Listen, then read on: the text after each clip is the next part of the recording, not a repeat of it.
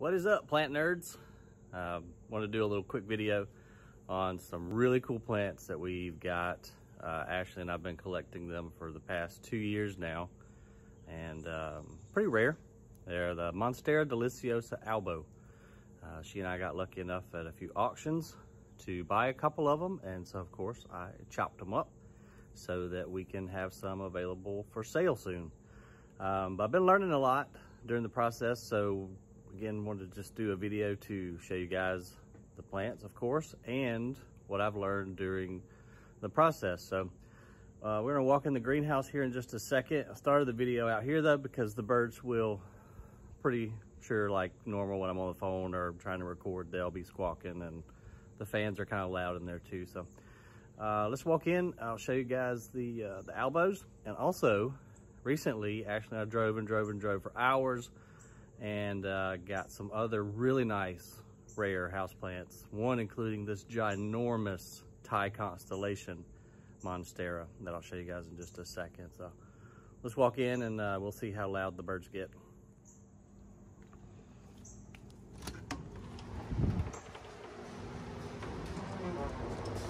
And recently, during my COVID quarantine, I had time to clean the greenhouse up a little bit, so it's actually kind of clean in here. We pressure washed the floor, cleaned up all the corners. Here's some really cool plants that we found during our most recent travels. I haven't learned the name of all of them yet, so I'm not even going to try because I'll just butcher it. Although I do know these because these are mint Monstera Deliciosa. So really stoked to be able to have this plant. I've got two of them, just was able to buy nodes. They look kind of puny right now, but they're coming along. I've got a couple other varieties of Monstera. Forget the name of this one. It's not an obliqua, maybe Esqueleto Monstera. I can't remember, to be honest, but I really like that one. The holes are cool. And again, I can't remember all the names, but got some neat stuff that we'll be able to have for sale at Grassroots at the retail center, hopefully here in the near future. But check this out. Look at the size of this leaf on this Monstera Deliciosa Thai Constellation. Isn't that crazy? Thing is huge. We got it from a lady up in North Carolina, and luckily didn't tear it up getting it home because it barely wanted to fit in the truck. But look at the size of these leaves, y'all. Isn't that crazy? And the new one just unfurled. It's almost a half moon. Just unfurled like yesterday. It really hadn't finished unfolding all the way, but fenestrations are really awesome in this plant. So really excited to have this guy. Look at the stalk, variegation on the stalk. This is a good one. This was a really rare find, so I had to have it. And here's one of the mother albos. So you can see the difference between the Thai Constellation with the gold variegation versus the albo has almost a pure white variegation. And it's more, I guess, camouflage-like variegation form versus the Constellation, which of course looks like kind of stars and just kind of splattered on the leaf. But I found this old cool piece of driftwood down in Beaufort, South Carolina, floating, and it's hollow. So I took and planted this albo inside the tree, and I'm gonna let it just climb on up. It's got its aerial roots going up, and it's just gonna hopefully climb all the way to the top. Excuse me. Here's some more of the mother plants. This was Ashley's first, our first albo. Really nice plant. These have some superior variegation. I mean, look at that. Isn't that sweet? Here's a little Thai Constellation. So I'll probably take some cuttings off of that guy here in the future, but be very limited supply on the ties. But we will have a lot more Albos available here soon. We've got a little wait list right now, so if you're interested in these guys, then we definitely want to get your name on that list pretty soon, especially since I'm making this video. This one is very minimally variegated, you see here. So what I did, I took some cuttings off of it. Excuse me, sorry, I can't clear my throat. And I cut on a portion of the stem that had a little more variegation than the rest of the stem, so hopefully that will result in more variegation in the actual leaf. But that's just something I'm kind of experimenting with. This one's a good example. So this guy had a lot of variegation on him, and you can see that the leaf coming out is got a lot of white to it. So hopefully that'll be a nice highly variegated plant when it gets done doing its thing. Here's another one with you know, I would call minimal. There's some Spanish moss that's fallen down on him. But it's got some nice patterns showing up. You can see there, kind of some white striping on that stem. But the thing that I've been learning, and we're going to go inside in a minute, and I'm going to show you. So we won't be standing next to this loud fan. But the thing I'm learning is that you have to have an auxiliary bud on the node cutting in order to get a plant. Without that node, then you're just going to have a leaf forever and ever until the leaf dies, and then more than likely the entire plant will die too. So here's a good many of the Albo cuttings that we've got rooting, and I'm going to grab a few and we're going to go inside where it's a little more quiet, and I can show you guys that auxiliary bud and some node cuttings and show you guys what I've learned. Here's another mother, got a new leaf coming out there. Sold the first and only cutting that I've sold so far off of this plant. It was a top cutting. The guy here locally bought it, and it's just got beautiful variegation to it. It's a really pretty plant. So this is the new leaf that just opened not too long ago, and now we've got two more leaves shooting up. So let me grab a few of these guys and we'll go back inside. So I've selected a couple of the cuttings in various stages of development, just to kind of show you guys, you know, the difference and kind of the stages in the process and the changes that the cutting will go through in order to form a whole new plant. So this is the top cutting, which is referred to. So this is the very top growing portion of the plant. This would be called the apical meristem, because it is the top, like I said.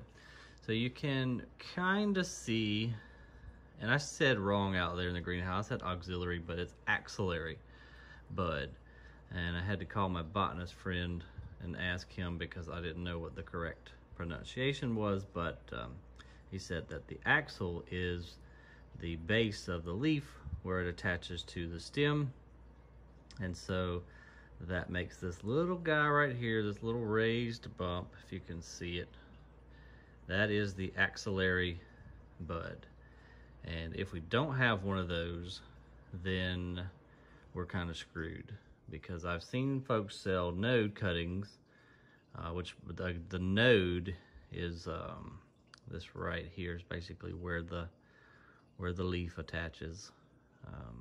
So if it doesn't have the axillary bud, then it doesn't have a grow point. It's not gonna do anything. But I have heard horror stories of people paying lots of money for node cuttings that don't have axillary bud, and you pretty much don't have anything. So might want to double check if you're buying cuttings, make sure that they can show you that axillary bud. I can show you a better one on this guy here who's a little bit further along down the road. Let me turn him so you can see. You can see that he's busted wide open. So this is where the new stem is coming out right now, out of that bud. And so the stem will continue to grow, and then it'll form a leaf, and that will be your new growing point of the plant. And it'll just continue on and on and on and make more nodes and make more leaves, hopefully. You can see the variegation all the way into the stem, into the petiole, and that's what you really want to look for, is variegation in the actual stem, because that kind of dictates, you know, what the leaf's going to look like and how much variegation you're going to have in your plant. We don't want too much variegation to where the leaf is all white. If we have that, then you know, the plant is kind of doomed, because it has to have the green chlorophyll in order to do photosynthesis and you know, feed itself and be able to continue to grow. So although the variegation is beautiful, and it's a rarity in the plant world, it's also kind of useless to the plant, because it can't help do anything. It can't provide food for the plant to continue to grow. So although it's really pretty, we can't have all white. We got to have some green in there too. And variegation really is a genetic mutation, either sometimes caused by a virus, I've read, or sometimes, you know, just the plant gets genetically jacked up inside and produces the variegation. But in the plant world, anything that is mutated or rare, I'm sorry, if it's mutated, makes it rare. And then, of course, everybody wants it, like this guy. Let's see, this one here, look at the roots on this guy. He is just gone absolutely nuts. So this is your aerial root, the dark one here. And the aerial root the plant uses to attach itself, usually to a tree in the wild, and kind of hang on and climb up. But I've had them also in the greenhouse. You know, they didn't have anything to climb. They went down to the floor, and they'll actually start to uptake moisture to help the plant. So kind of a multi-use root for sure. But all of these aerial roots are gonna be our future terrestrial roots, because we're gonna plant that whole guy. Let's see if we can find the node on him. Yeah, pretty easily, huh? Right there, you see it raised up. And so that's our new stem coming out right there. And so, of course, like I showed you on the top cutting here, that's our top cutting. And then you move down and you simply cut above and below the node. And that is a node cutting. Here's a little better example, a little shorter. So this guy was growing just like that, and we've cut him above and below. Now, when our new growth comes out, and there's a pretty cool looking axillary bud that you can kind of see that oval shaped knot right there. So when he comes out, then he'll continue to grow up. We're gonna plant pretty much the whole node down in the dirt, and then he'll take over and form our new plant that'll continue to grow up. And once they have enough roots, in my opinion, that's not enough roots. I like to wait until they start getting lateral roots, which are basically roots off of roots. This one's ready. He's ready to be planted. So I'm gonna plant him pretty much just like that, so that this bud can go straight on up. And I may include a little bit of sphagnum into the mix, so to retain more moisture, because a lot of these roots are going to kind of go in shock and die once we plant it in dirt, because this guy's just been sitting in a cup of water its whole life. And so when we go throw him in dirt, he's gonna be like, what the crap's going on? And you're gonna get some root loss. So sometimes I'll take sphagnum if I don't have a tremendous amount of roots that I know I can just kind of sacrifice, I'll take sphagnum and wrap it around the roots and then plant it in soil, or sometimes I'll leave it in pure sphagnum and then I'll go to all soil. But this guy's got a lot of roots. I'm probably just gonna go to straight dirt with him and keep the dirt moist, more on the moist side, and then gradually kind of wean it off to where I can get it back to a drier soil. So this guy was ready. And so you can see we planted him and he's doing fantastic. So there's our new stem going up, and then that's probably right there gonna turn into our first leaf. Isn't that cool? Look at that nice variegation in there. It's beautiful. This is gonna be a really nice one.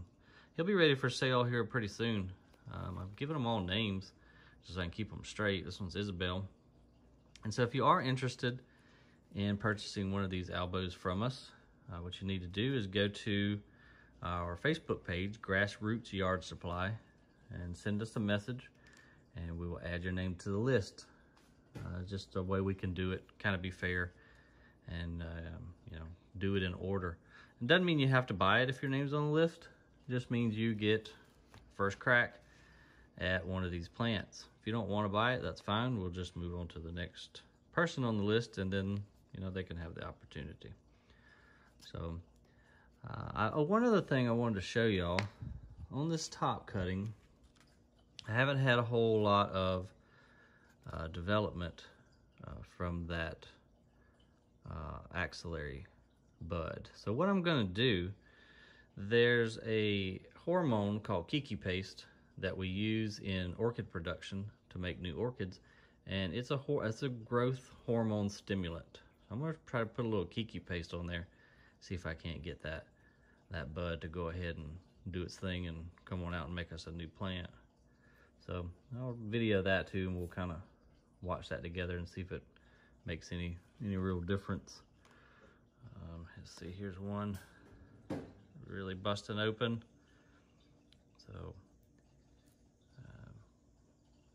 it's been a neat learning experience with these things. I love this kind of stuff because I am a huge plant nerd. So it's been fun. And it's always neat too, just to see what's gonna, you know, what it's gonna turn out to be. What's that leaf gonna be?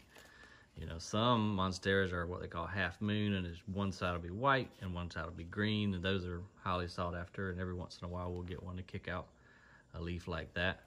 But they're just a beautiful plant, and I'm happy that we've got a good many of them that we'll be able to offer for sale, and so other folks can enjoy them as well. So I think that's about it. If you got any questions or comments, then you know, put them in the little comment section below, and I try to get to all of them when I can and write back. And also, if I said anything that you disagree with, or just maybe I simply don't know, put that down there too. And we certainly appreciate you guys watching. And if you'll hit that like and subscribe down there, we really appreciate it. It helps us out a lot. And until the next video, happy gardening to you. And I'll put a few little clips on right now of some of the other plants out in the greenhouse. And y'all take care. We'll see you.